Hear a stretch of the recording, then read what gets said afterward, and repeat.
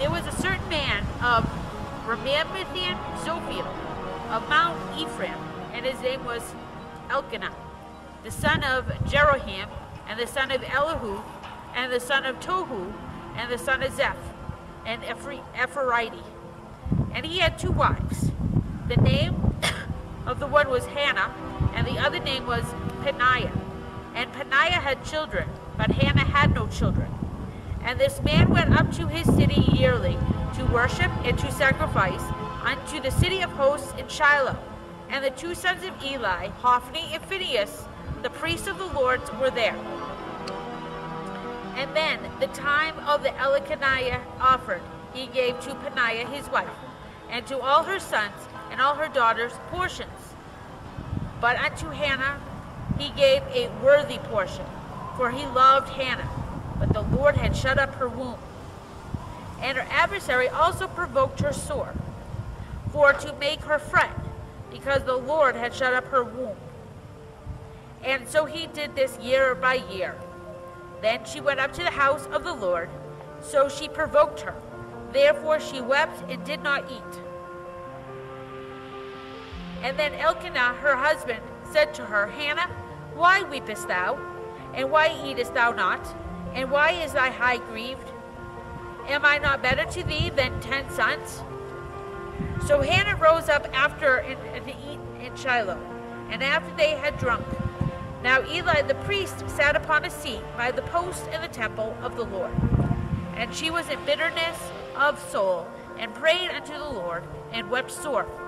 And she vowed a vow, and she said, O Lord of hosts, if thou wilt indeed look on the affliction of my handmaid, and remember me, and not forget thy handmaid, but wilt give me thy handmaid a man-child, then I will give him unto the Lord all the days of his life, and there shall be no razor that come upon his head. And it came to pass, as she continued praying before the Lord, that Eli marked her mouth. Now Hannah, she spoke in her heart, only her lips moved, but her voice was not heard. Therefore Eli thought she had been drunken. And Eli had said unto her, How long wilt thee be drunken? Put away thou wine from thee. And Hannah answered and said, No, my lord, I am a woman of a sorrowful spirit. I have drunk neither wine nor strong drink, but have poured out my soul before the Lord. Count not thy handmaid for a daughter of Belial, but out of the abundance of my complaint and grief had I spoken hitherto. Then Eli answered and said, Go in peace, and the God of Israel grant thee thy petition that thou hast asked of him. And she said, Let thy handmaid find grace in thy sight. So the women went on her way, and did eat, and her countenance was no more sad. And she rose up in the morning early, and worshipped the Lord, and returned, and came to her house to Ramah. And Elkanah knew Hannah his wife, and the Lord remembered her. Wherefore it had come to pass, when the time is come, about after Hannah had conceived, she bore a son, and she named him Samuel, saying, Because I had asked the Lord him of the Lord.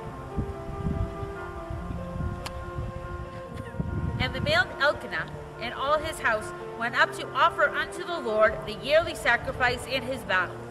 But Anna went not up, for she said to her husband, I will not go up until the child be weaned, and then I will bring him, that he may be appear before the Lord, and there abide forever. And Elkanah her husband said unto her, Do what seemeth thee good. Tarry until you have weaned him, only the Lord establish his word. So the woman abode, and gave her son suck, until she weaned him. And then she had weaned him, she brought him up with her, with 3 bullocks, and 1 ephah of flour, a bottle of wine, and brought him into the house of the Lord of Shiloh, and the child was young. And she slew a bullock, and brought it to the child to Eli. And she said, O my Lord, as thy soul liveth, my Lord, I am the woman, that stood by thee here praying unto the Lord. For this child I prayed, and the Lord had given me my petition, which I have asked of him. Therefore also I have lent him to the Lord. As long as he liveth, he shall be lent to the Lord. And he worshipped the Lord there. And Hannah prayed and said, My heart rejoiceth in the Lord. Mine horn is exalted in the Lord. My mouth is enlarged over mine enemies, because I rejoice in thy salvation. There is none holy as the Lord, for there is none beside thee, neither is there any rock like our God. Talk no more so exceedingly proudly. Let no arrogancy come out of your mouth. For the Lord is a God of knowledge, and by him actions are weighed. The bows of the mighty men are broken, and they that stumbled are girded with strength. They that were full have hired out themselves for bread, and they that were hungry ceased. So that the barren hath borne 7, and she that hath many children is waxed feeble. The Lord killeth and maketh alive. He bringeth down to the grave and bringeth up. The Lord maketh poor and maketh rich. He bringeth low and lifteth up. He raiseth up the poor out of the dust, and lifteth up the beggar from the dunghill, to set them among princes, and make them inherit the throne of glory. For the pillars of the earth are the Lord's, and he who hath set the world upon them. He will keep the feet of his saints, and the wicked shall be silent in darkness. For by strength shall no man prevail. The adversaries of the Lord shall be broken to pieces. Out of heaven shall he thunder upon them. The Lord shall judge the ends of the earth, and he shall give strength unto his king, and exalt the horn of his anointed. And Elkanah went to Ramah to the house, and the child did minister unto the Lord before Eli the priest. This song of praise is strikingly similar to that of another faithful woman in the Bible. And Mary said, My soul doth magnify the Lord, and my spirit has rejoiced in God my Savior, for he hath regarded the low estate of his handmaiden. For behold, from henceforth all generations shall call me blessed. And he that is mighty hath done great things, and holy is his name. And his mercy is on them that fear him from generation to generation. He has showed strength with his arm, and he has scattered the proud in the imaginations of their heart. He hath put down the mighty from their seats, and exalted them of low degree. He hath filled the hungry with good things, and the rich he hath sent empty away. He hath helped his servant Israel in remembrance of his mercy, as he spoke to our fathers, to Abraham, and to his seed forever. 2 women, 2 songs, each with their own story, each with their faithful praise to the living God. Hannah, humbled and unable to give birth to a child, vowed to give her child to the Lord, and was given a man-child of the Lord. Mary never knew a man, was given the man-child, Christ our Lord and King. Both Hannah and Mary called themselves the maidservant of the Lord.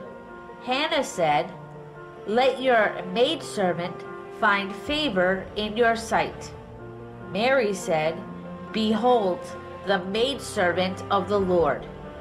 Both sons were consecrated to God's service.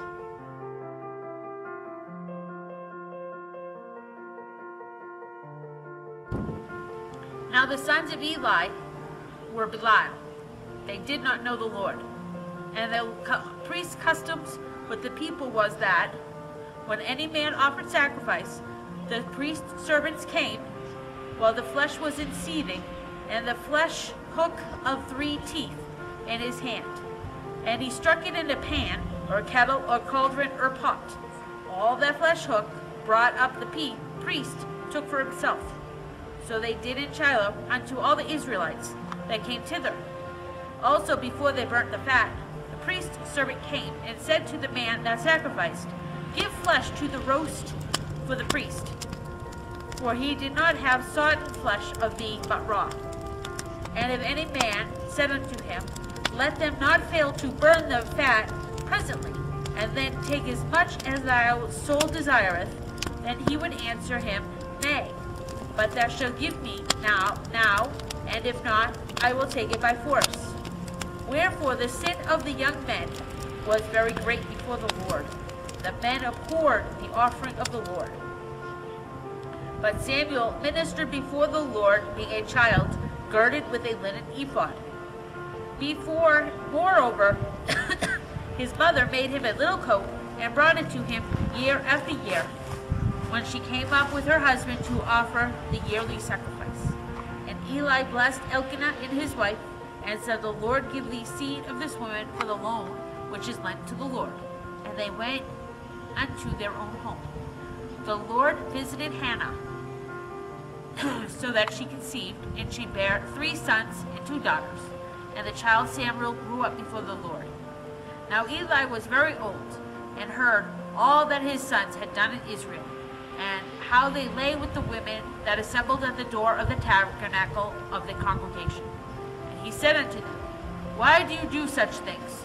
For I hear of your evil dealings by all these people. Nay, my sons, for it is no good report that I hear. Ye make the Lord's people to transgress. If one man sin against another, the judge shall judge him. But if a man sin against the Lord, who shall entreat for him? Notwithstanding, they hearkened not to the voice of their father, because the Lord would slay them. And the child Samuel grew on, and was in favor both with the Lord and with men.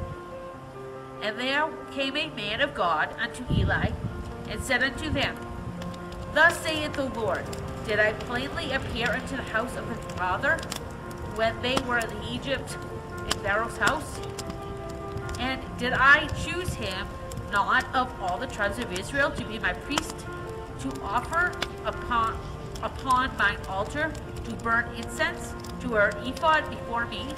And did I give unto the house of thy father all the offerings made by fire of the children of Israel? Wherefore kick ye at my sacrifice and mine offering, which I have commanded in my habitation, and honorest thy sons above me, and make themselves fat with the chiefness of all the offering of Israel my people. Therefore the Lord God of Israel saith, I was indeed that thy house, and the house of thy father, shall walk before me forever. But now the Lord saith, Be it far from me. For them that honor me I will honor, and they that despise me shall be lightly esteemed. Behold, the days came, and I will cut off thine arm, and the arm of thy father's house, and there shall be not an old man in thine house. And thou shalt see an enemy in the habitation, and all the wealth which God shall give Israel, and then shall be an old man in the house forever. And the man of thine, whom I shall not cut off from thine altar, shall be to consume thy eyes, and to grieve thine heart. And all the increase of thy house shall die in the flower of their age. And this shall be a sign unto thee, and shall come upon your 2 sons, Hophni and Phinehas, and one day they shall die, both of them. And I will raise up faithful priests, and do according to that which is in my heart and my mind. And I will build him a sure house, and he shall walk before me appointed forever. And it shall come to pass that every one that is left in thy house shall come encroach in him for a piece of silver and a morsel of bread. And I will say to them, put me, I pray thee, into one of the priest's office, and I may eat a piece of bread. And the child Samuel ministered unto the Lord before Eli. And the word of the Lord was precious in those days. There was no open vision. And it came to pass at that time, when Eli was laid down in his place, and his eyes began to wax dim, that he could not see. And ere the lamp of God went out in the temple of the Lord, where the ark of God was, and Samuel was laid down to sleep, that the Lord called Samuel, and he answered, Here I am. And he ran to Eli and said, Here I am, for you callest me. And he said, I did not. Lie down again. And he went in to lay down. And the Lord called again to Samuel. And Samuel arose and went to Eli and said, Here I am, for thou didst call me. And he answered, I called not, my son, lie down again. Now Samuel did not know the Lord, neither was the word of the Lord yet revealed unto him. And the Lord called Samuel again the third time, and he arose and went to Eli, and he said, Here I am, for thou didst call me. And Eli perceived that the Lord had called the child. Therefore Eli said to Samuel, Go lie down, and if it be, if he call thee, that you shall say, Speak, for thy servant heareth. So Samuel went down and lay in his place. And the Lord called and stood. The Lord came and stood and called, as at other times, Samuel, Samuel. Then Samuel answered, Speak, for thy servant heareth. And the Lord said to Samuel, Behold, I will do a thing in Israel, at which both the ears of everyone that heareth it shall tingle. And that day I will perform against Eli all things which I have spoken concerning his house. And when I begin, I will also make an end. For I have told him that I will judge his house forever for the iniquity which he knows, because his sons made themselves vile, and he restrained them not. And therefore I have sworn unto the house of Eli, that the iniquity of Eli's house shall not be purged with sacrifice nor offering forever. And Samuel lay into the morning and opened the doors of the house of the Lord. And Samuel feared to show Eli the vision. Then Eli called Samuel and said, Samuel, my son. And he answered, Here I am. And he said, What is the thing that the Lord hath said to thee? I pray thee, and hide not from me. God do so to thee, and more also, if thou hide anything from me of all these things. And he had said to thee. And Samuel told him every whit, and hid nothing from him. And he said, It is the Lord, let him do what seems him good. And Samuel grew, and the Lord was with him, and did let none of his words fall to the ground. And all Israel from Dan, even to Beersheba, knew that Samuel was established to be a prophet of the Lord. And the Lord appeared again in Shiloh, and the Lord revealed himself to Samuel in Shiloh by the word of the Lord. And the word of Samuel came to all Israel. Now Israel went out against the Philistines to battle, and pitched against Ebenezer, and the Philistines pitched in Aphek. And the Philistines put themselves themselves in array against Israel. And when they joined battle, Israel was smitten before the Philistines. And they slew of the army in the field about 4,000 men. And when the people were come to the camp, the elders of Israel said, Wherefore hath the Lord smitten us today before the Philistines? Let us fetch the ark of the covenant of the Lord out of Shiloh unto us, that when it cometh along us, it may save us out of the hand of our enemies. So the people sent to Shiloh, that they might bring from thence the ark of the covenant of the Lord of hosts, which dwelleth between the cherubims. And the two sons of Eli, Hophni and Phinehas, were there with the ark of the covenant of God. And when the ark of the covenant of the Lord came into the camp, all Israel shouted with a great shout, so that the earth rang again. And when the Philistines heard the noise of that shout, they said, What meaneth the noise of that great shout in the camp of the Hebrews? And they understood that the ark of the covenant came into the camp. And the Philistines were afraid, for they said, God is come into the camp. And they said, Woe unto us, for there hath not been such a thing here before. Woe unto us! Who shall serve us out of the hand of these mighty gods? These are the gods that smote the Egyptians with all the plagues in the wilderness. Be strong, and quit yourselves like men, O ye Philistines, that ye be not the servants of the Hebrews, as that they might before you. Quit yourselves like men, and fight. And the Philistines fought, and Israel was smitten, and they fled every man into the tent. And there was a great slaughter, for there fell of 30,000 footmen.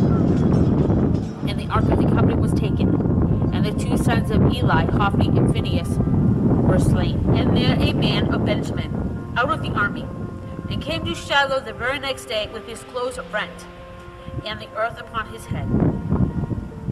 And when he came, lo, Eli sat upon a seat of the wayside watching, for his heart trembled for the ark of God. And when the man came into the city and told it, all the city cried out. And when Eli heard the noise of the crying, he said, What meaneth the noise of this tumult? And the men came in hastily and told Eli. Now Eli was 98 years old, and his eyes were dim, that he could not see. And the man said unto Eli, I am he that came out of the army, and I fled today out of the army. And he said, What is it there done, my son? And the messenger answered and said, Israel is fled before the Philistines, and there had also been a great slaughter among the people, and thy two sons also, Hophni and Phinehas, are dead, and the ark of the covenant is taken. And it came to pass, when he made mention of the ark of God, that he fell back in his seat backward by the side of the gate, and his neck broke, and he died. And for he was an old man and heavy, and he had judged Israel 40 years. And his daughter-in-law, Phinehas' wife, was with child, near to be delivered. And when she heard the tidings that the ark is taken, and that her father-in-law and her husband were dead, she bowed herself and travailed, for her pains came upon her. And about the time of her death, the women that stood by her said unto her, Fear not, for thou hast borne a son. But she answered not, neither did she regard it. And she named the child Ichabod, saying, The glory is departed from Israel, because the ark of God was taken, and because of her father-in-law and her husband. And she said, The glory is departed from Israel, for the ark of God is taken.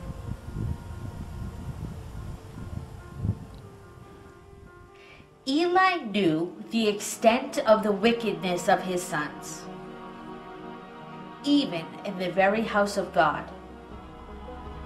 His sons had made themselves very vile in the presence of the Lord.